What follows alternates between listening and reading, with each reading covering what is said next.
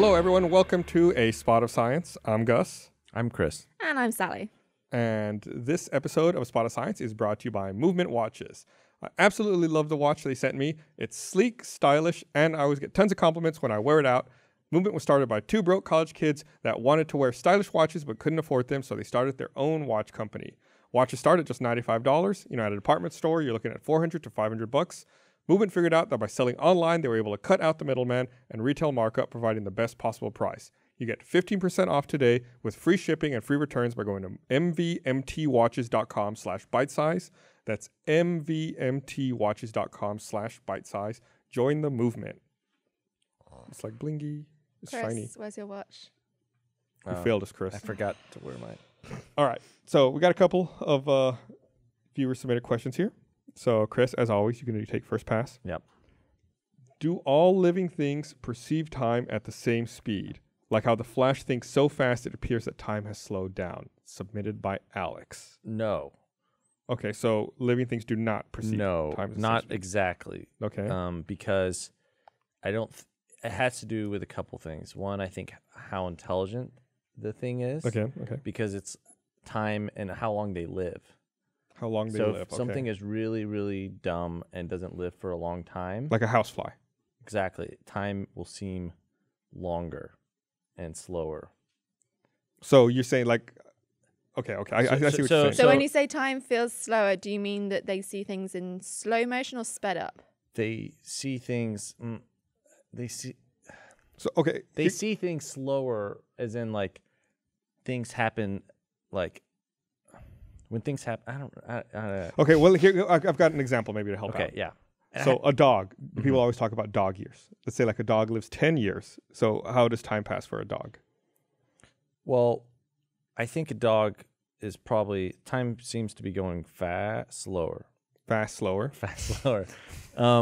Because they live for a shorter period of time. I think a dog is a more not as extreme of an example. I think flies start with flies. Easier because it's also I think so flies. So if a fly sees someone trying to swat it, does it go straight from up here to down there in a very short period of time, or does it like woo, like the fly?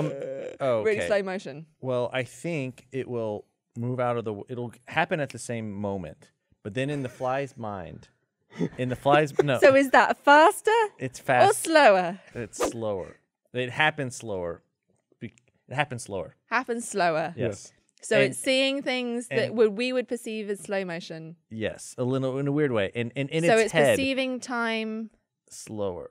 Okay. And in its head, from all that, like that moment will be a big deal for that fly. Like the same way, like we talk about like Hurricane Katrina. I always talk about Hurricane Katrina because, like, it was a big thing. Dude. Do you remember that time when that newspaper came down? Yeah, dude. It was like Hurricane Katrina, man. It's like it was a big momentous event for that fly, like in his life. Yeah. It was this big thing, this big event. But every fly knows someone affected by the newspaper. Yeah. And so it was like this big thing that it will never forget. The newspaper the fly president comes in and says, "Oh, make things right again after the newspaper incident of 3:30 p.m." I had another thought too. Also, if even humans can perceive time differently. Okay. As in, if someone is inebriated on alcohol or marijuana or some other drug. You can just say drugs, yeah. Yeah. It can affect the way you perceive time even, right? Okay. Like time can slow down or speed up. So you're saying that all living things have a different perception of time. What do you think, Sally? Yes. You're right, kind of. They do have a different perception of time, and this has been. We need to get a shirt for Chris that says "I'm right." Kind of. It's been scientifically studied. We look at it by testing the critical flicker fusion frequency. So it's, you know how when you describe the resolution of a microscope was what I was about to say, but maybe you don't know how you describe the resolution of Well, I know, but Gus might know. I'm sorry. I don't for Gus, obviously. Okay, yeah. So it's kind of how close 2 points can be together before they blur into one spot. And so the better the resolution, the closer the points can be, and you see them as two distinct points. Well, the way that we test how animals perceive time is that we flash lights at them, and how close can those flashes be together before they perceive it as a continuous beam of light. So if you're constantly flashing like 1 second and then it's off, and then a second later and it comes on, and then a second, we will perceive that as separate flashes. Whereas if you flash 1,000 tiny little pulses of light per second, we will see that as a continuous light. We will not see it flashing. Thank goodness, because that's how most of our lights work. And so humans have roughly a 60 hertz, 60 per second frequency for this. This is why in all the gaming stuff, people choose 60 frames per second because it looks most natural. And it's why in filming we go for 30 because it gives more of a filmic look and everything's a bit more blurred. And so they've done this with different animals. You can kind of plug into their brain and see what's going on and see the difference between, because if something's flashing on, that will have a different response in the brain to if it's off. And so you can test this. And flies can actually see 250 flashes a second. Wow. So we are 60. So they are a good 4 times. So they perceive time 4 times slower than us.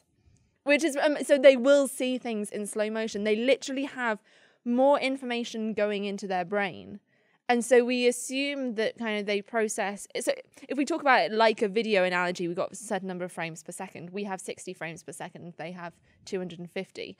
But then if you play it back at the same frame rate, it looks like slow motion. That's how slow motion works. And so flies do see things in slow, and that's why it's so bloody difficult to swat a fly. Because you've got to do it 4 times as fast to be as what you think is really quick. They're like, dude, why is this newspaper getting bigger towards me? Oh, is that what's going on? Oh, it's the hurricane. I suppose I better move to one side now. And dogs, interestingly, have 80 hertz as their frequency, so it's slightly more than, but it's nowhere near 7 times, which is the dog year human year conversion. And so they do perceive time differently. And that's it tends to be those smaller animals rather than the intelligence of the animal. Smaller animals tend to have higher they can determine faster flickers, so they perceive time slower. So bigger animals perceive times faster. So would it be possible for humans to have some sort of add-on, like think of a mech suit or something that somehow made us able to process light faster, so then it gave us faster reflexes? So this is the interesting thing, is that vision isn't just in the eyes, it's mostly in the brain. And we already throw out an awful lot of our visual information because we don't have the brain power to process it all. And so we're good enough as it is processing 60 frames a second. It's possible that for short periods, maybe it would be useful to be able to augment that. But just in terms of like the amount of information going into your brain would overheat and die. It wouldn't, but essentially. Following up with the drug thing. Yeah. So how does that affect people's sense of time? I genuinely don't know. Ooh, it's a research project for you, Chris. Well, you could measure people's ability to tell time with the lights, give them a bunch of drugs, and then remeasure the time. Because that's manipulating the way the brain functions. So there's also a different sense of perception of time, as in if you ask someone to say when 1 minute is over, how long does that take? So then there's the famous Einstein quote is, a minute with your hand on a hot stove versus a minute next to a pretty girl feel like 2 different things. It's relative. And so our perception of time in that sense is something that we can't test in other animals. But to say, okay, it's like when you're nervous, everything feels like it's going faster. So like you pause, like you forget what to say in the middle of an important presentation. You're actually probably only pausing for about 5 seconds, but to you it feels like 5 minutes. That is probably what would change on drugs. I don't know if it would affect the amount of information going into your eyes and certainly how you process that. It might do. I genuinely don't know. But it would almost certainly affect how we think. So if you think, oh, I was on this big trip that I don't know how drugs work. If I was on this big trip that lasted for like an hour, then maybe it was 5 minutes. Maybe that's a kind of Inception style thing. Like when you're dreaming, everything becomes squished. You should still research this, Chris. I'm sure we can find some funding. So there's another question here. Is the passing of time a human construct, or are animals aware of the days passing and the seasons? And that was submitted by Gunnar. Yes, but only in as much that it affects their life. Okay. So, for example, They're like that. There's a sale at Kohl's. yeah. Well, in a weird way, yeah, because like In what way are humans so. aware of time that doesn't affect them? Well, I'm thinking more about like animals and stuff. Like animals might be like, well, this is that time where the the good fruit's out, and they think about it in terms of like how this apple, we'll say it's an apple, is only available at this time. So they only think about time in as much as like when's the next meal and when's So the would next they food. be aware of the apple becoming better in the future? And then when the apple's there, would they become aware of it going away eventually? Or if they experience it over several, it depends on how long they're gonna be alive. Okay. If a dog lives for 8 years, they're gonna remember the apples. But I think that nailed it. Kind of. Um, What does it mean to know? Before I go into the answer, what? oh, I had another thought too. Okay. About goldfish. Like goldfish, their memory is so short. That's not true. Well, Goldfish actually have pretty good memory. okay. Well, some other animals that maybe aren't goldfish, they don't have the ability to remember things long term, and so to them, time is harder to keep track of. Okay. They're more like what's right in front of me, more like memento type thing, where it's like They're like in the moment. they can only remember 5 minutes at a time. So every 5 minutes, they're like, wait, where's the food? There's the food, and then 5 minutes go by, and they're like, what was I doing? Oh yeah, It's like Finding Dory. exactly. Okay. So yeah, the thing about knowing how things pertain to them, there's a whole study of it called phenology, which is kind of how animals know the seasons. And they very much do, because all the trees come into bloom pretty much at the same time of year. All the birds have to know when all the caterpillars are out in order to come in. And again, this is a huge topic of study, Oxford in particular, because we have this big woodland. We look at how climate change is affecting how birds know what season it is. Because one of the ways that they determine, many animals determine the seasons, is it by day length? Is it by temperature? Is it by what other food sources are around? So if it's done by day length, that's not going to change. If it's done by temperature, that's going to change with climate change. And so if you've got, say, the trees relying on temperature and the birds relying on day length, they'll become out of sync. And so this is a real big problem with climate change, is that all the birds might end up coming out from, or migrating in, or small mammals might come out of hibernation too early or too late, so their food has been and gone. There's other animals, though, that it's even more of a matter of life and death. So cicadas, which are those huge bugs that make that kind of chirruping noise in the background of every movie you've ever seen that's not based in the UK.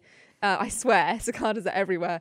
You have prime number cicadas, and they have these huge emergence. So they most of the time as a kind of little maggot grub larva thing in the soil, in trees, and they spend all their time eating, and then boom, every cicada in the area of this one species emerges as an adult in exactly the same year. And the point of that is just to overwhelm the predators, because if you've got, say, 10 cicadas and 10 birds that eat cicadas, then everyone will get eaten. Whereas if you've got 100 cicadas and 10 birds, then some will survive.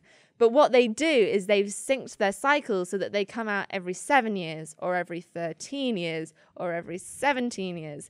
Because then, if you're a predator, you're less likely to work out what that cycle is, because there are fewer factors that match. So if they came out on a 4-year cycle and the predators were on a 2-year cycle, every other cycle they'd sync up, and so that wouldn't be good. But if you're on a prime year, you have to perfectly match. There's not just going to be a random overlap. And so, yeah, there are different species of this one type of cicada. Each one has a different... It knows, okay, guys, 7 years is up. Let's just hit this place. And they know that. And we don't really know how they know that. The prime number aspect just kind of blew my mind a little bit. It's amazing, isn't it? Yeah. Yeah. So I have a question. So is that Good show for it. that's a genetic evolutionary thing that that's ingrained in them versus a learned behavior? So this is why time. I asked you the question, what does it mean to know? Because a lot of these animals, so for example, do plants know when winter is coming, and then they shed all their leaves in the autumn or fall. Well, probably not, because they don't need that level of cognition. It's an innate response to the changing temperature in daylight. And so, so what does it mean to know in an animal sense? When I say that an animal knows something, I don't necessarily mean it's consciously thinking, oh, it's getting a bit nippy out, so I'd better go and change the colour of my leaves. Could you trick a tree? Yes, it's called a greenhouse. Oh. There you go. He's just shot down before you even went any further. So thanks everybody for watching. We'll see you guys next time on A Spot of Science. As always, if you have any questions you'd like us to tackle, send us an email at sciencespot@roosterteeth.com.